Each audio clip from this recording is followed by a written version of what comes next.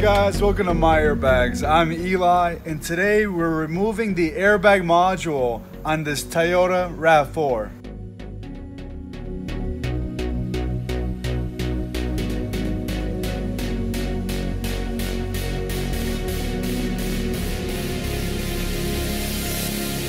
On the Toyota RAV4, these are the tools that you're going to need. I have my power drill here with a hex bit, my flathead, my socket wrench with 10 and 12 millimeters. Now the first and most important step is to disconnect the battery. Anytime we work with the airbag system, whether it's the airbag, the seat belts, or the airbag module, we want to go ahead and disconnect the battery first. Here's our battery, and we're going to start with a negative. I have my 10 millimeter socket, and I'm just going to loosen it. I'm not going to remove it all the way, just loosen it just enough so it slides right up.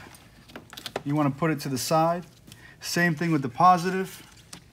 Remove the cover, 10 millimeter to this little nut over here.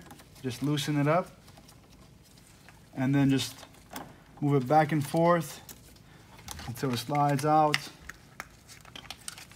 and put it to the side.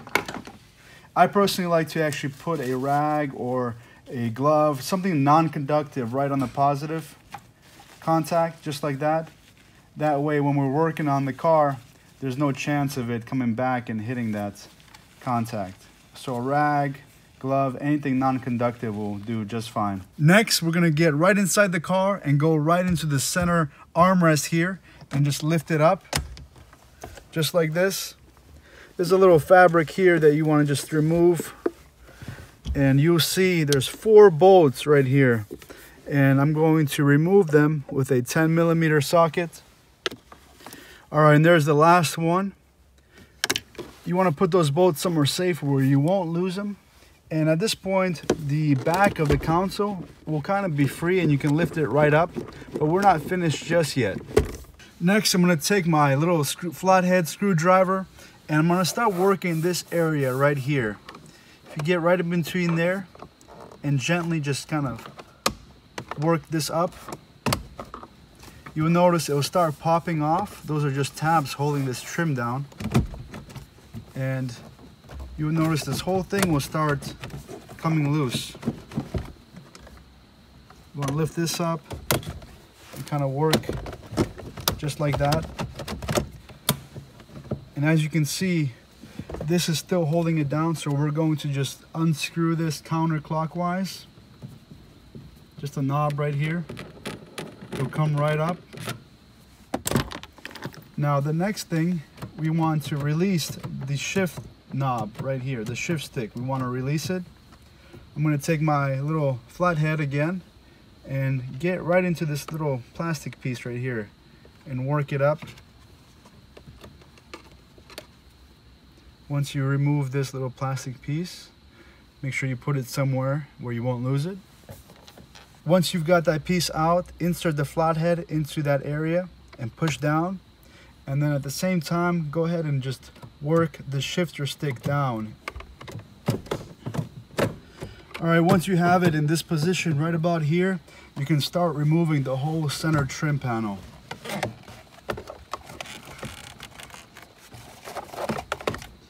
And it's being held on by this little plug here. You just want to get in on the inside of this and just kind of press down and pull, and that will release. Okay, here's what you need to know. When the car gets into an accident, there's 3 main things that could be causing the light to be on: the airbags, the airbag computer module, and the seat belts. Any deployed airbags must be replaced with new airbags.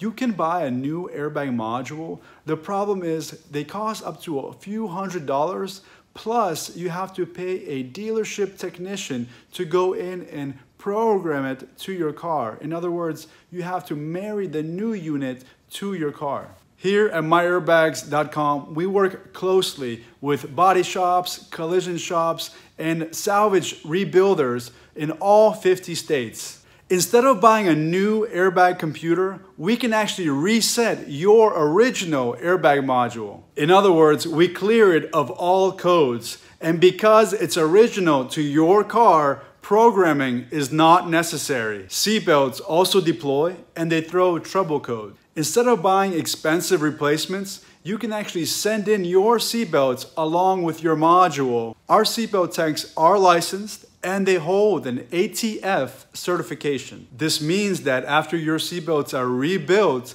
they will work again as designed. They will deploy in another accident event. Right after I remove this airbag module, stick around and we'll take a peek at the seatbelts. If you want to know more, just click on the link in the description below or just go to MyAirbags.com. Next, I'm going to use a Phillips bit or hex bit, and I'm going to remove these two little screws right here.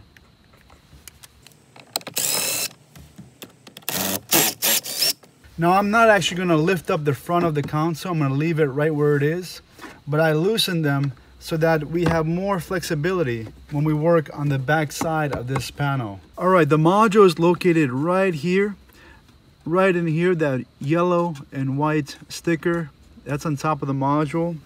And the plug is right here. This yellow plug is the front of the module. It's really important that we do have the battery disconnected before we start removing the module. So it's really important to disconnect the battery, and then we're going to unplug these first and then unbolt the module. Now first we're going to unplug the module. There's a little lever here that holds it together and it has a button in front. If you press that button and then pull on the lever at the same time, the whole plug will come right out, and then pull on the lever at the same time and then the whole harness will come right out. Next, we want to start removing these bolts. There's 3 of them. Here's the first one, and then the other 2 are towards the back, and we'll access those 2 from the back. Alright, so I'm going to use my 12mm socket.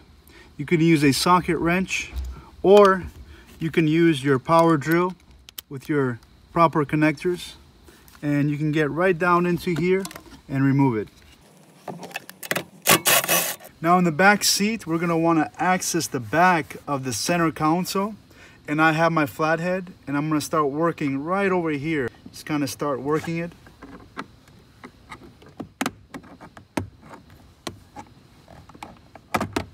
Just like that, and the tabs will pop right off. We're going to want to access the back of the module, so we're going to lift this up, and the module is right here and the bolts are right there, those 2. Now you can use your socket with your 12mm to go right over the top and access them this way, or if you have a wrench you can access from the side. If you have your power drill, you can go ahead and actually access it from the top. This is what the module looks like right here. Now, if your car was in an accident and your body shop or dealership told you need to replace the module, now these modules can cost up to a few $100s. There is an alternative to that.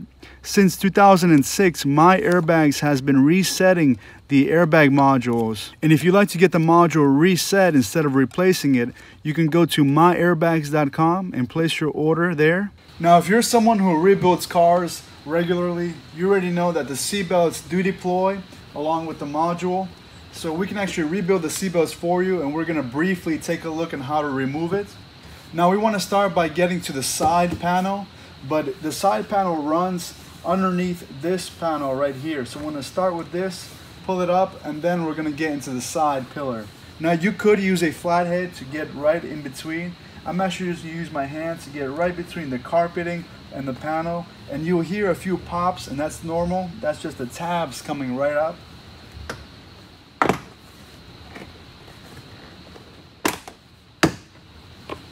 Now we're going to keep working right up into this side panel here.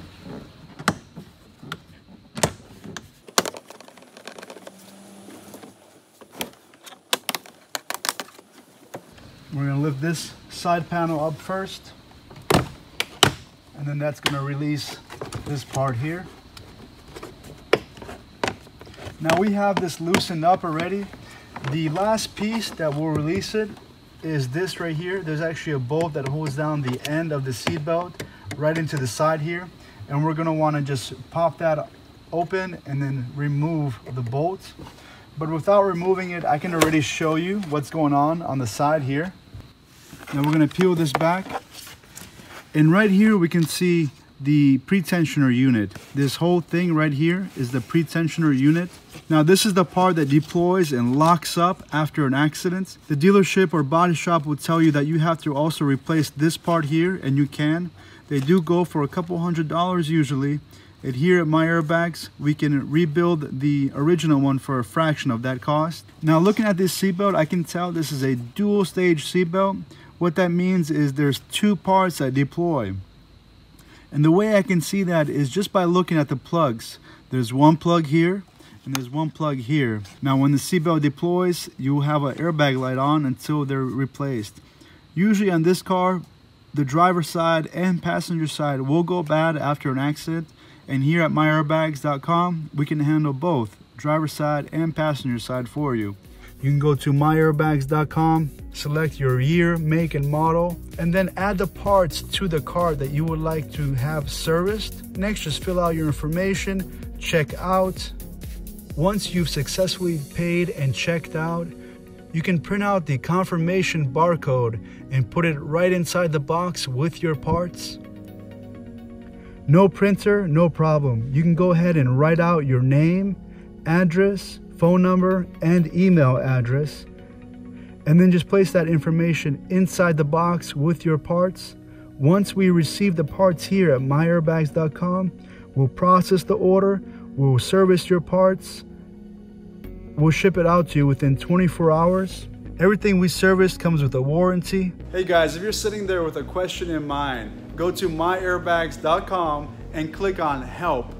On there, you can type in a keyword or a question, and most likely the right answer will pop up right for you. If it doesn't, we're always here on the phones. You can email us, chat with us, or you can even just text us. We're always here to help you, MyAirbags.com. Now's the time to give us a big like, subscribe to our channel. We have more videos just like this. Comment. I really enjoy reading your comments. This is Eli with MyAirbags.com. Save time and money on your next project.